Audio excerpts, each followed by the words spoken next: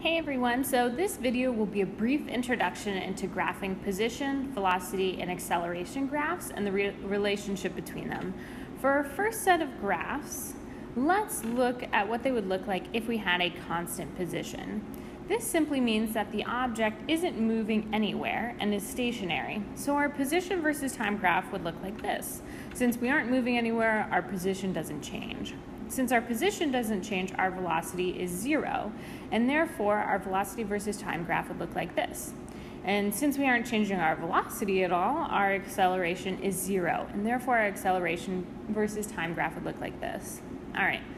You will notice when working with the graphs that the slope of one graph will be what is graphed on our next graph. So for example, with these graphs here, the slope of the position versus time graph is 0, so therefore the points that are graphed in the next graph, the velocity versus time graph, are 0.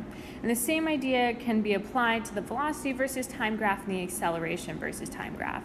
Since the slope of the velocity versus time graph is 0, 0 is graphed on the acceleration versus time graph. All right? So for our next graph, we will look at constant velocity. If we were traveling at a constant velocity, our velocity would never change, and therefore our velocity versus time graph would look like this. If we never change our velocity, our acceleration would be 0. And if we have a constant velocity, our position will increase at a constant rate, and that graph will look like that. Take note again that we can look at the slope of the position versus time graph, which is a positive value, and this slope is equal to the value that is graphed in our velocity versus time graph. And the same thing goes for the slope of the velocity versus time graph, which is 0, and therefore the 0 is graphed on the acceleration versus time graph. All right, so the next graph we will look at is the constant acceleration graph, which tells us that the acceleration is constant and therefore it doesn't change. All right, so this is a non-zero acceleration though. So our acceleration versus time graph will look like this. All right, since we have a constant acceleration, that means that our velocity is constantly increasing. So it's going to look like this. So our velocity time graph will convey this with a straight, steadily increasing sloped line. And if we are increasing our velocity, at the beginning of this time frame, we won't really cover much distance at all because we have a very small velocity. So our position versus time graph has a small slope at the beginning. After time, the object will be traveling faster, right, because it has a larger velocity towards the end of the graph. And this means that it will cover more distance in more time. So the position versus time graph looks like this towards the end of the time frame. The idea about talking about slope also explains this parabolic shape for the position versus time graph. We know that the slope of the position versus time graph at a particular point is the value that is graphed for the velocity versus time graph at that same time. At the beginning of the graph, the position versus time graph has a small slope, so therefore it has a small velocity. And towards the end of the position versus time graph, it has a bigger slope and therefore a bigger velocity. The slope of the velocity versus time graph is a constant positive number, so the acceleration versus time graph has a positive non-zero number. Next, we're going to do two quick examples. The first is of a ball that is tossed up in the air. The ball rises up into the air, pauses for a very short moment of time at the top, and then begins to fall back down to the ground.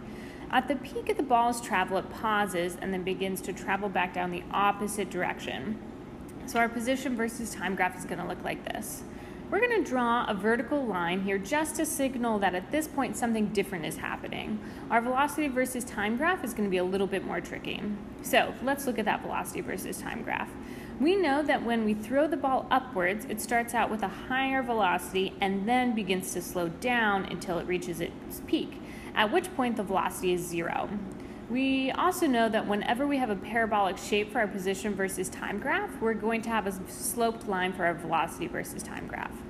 So once the ball starts falling back down, it will begin picking up speed as it falls. So our velocity versus time graph will look like this one on the other side. Also take note that the velocity is negative. This is because the ball is falling down, which is in the negative direction. So as we've discussed before in class, any object that is traveling through the air is accelerating at the rate of gravity, which is negative. So we would graph -10 on our acceleration versus time graph. All right. So the second example that we're going to go over is an object that quickly increases in velocity like this. So we will say that the object is traveling at a small velocity and then almost instantaneously is traveling at a larger velocity. So our velocity versus time graph has a sudden jump like this. We're going to draw that vertical line in again through all of our graphs because this is where there's a change in the motion at this point. So we know that the other graphs will also have changes at this point. When the velocities are constant, we know that the acceleration versus time graphs will be 0. But there's something when the velocities suddenly change. We know that the object sped up because its velocity increased and it's in the positive direction. That means that the signs of the velocity and acceleration must be the same. And since our velocity is positive, we will have this small spike in our acceleration versus time graph in the positive direction to represent this change in velocity.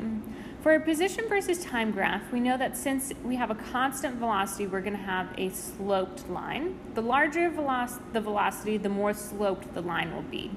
So because you're going to travel more distance in less time. So at the beginning, we're going to have a gently sloped line for the first portion of the graph. And once we pick up speed and we're going faster, we're going to have a steeper sloped line for the second portion.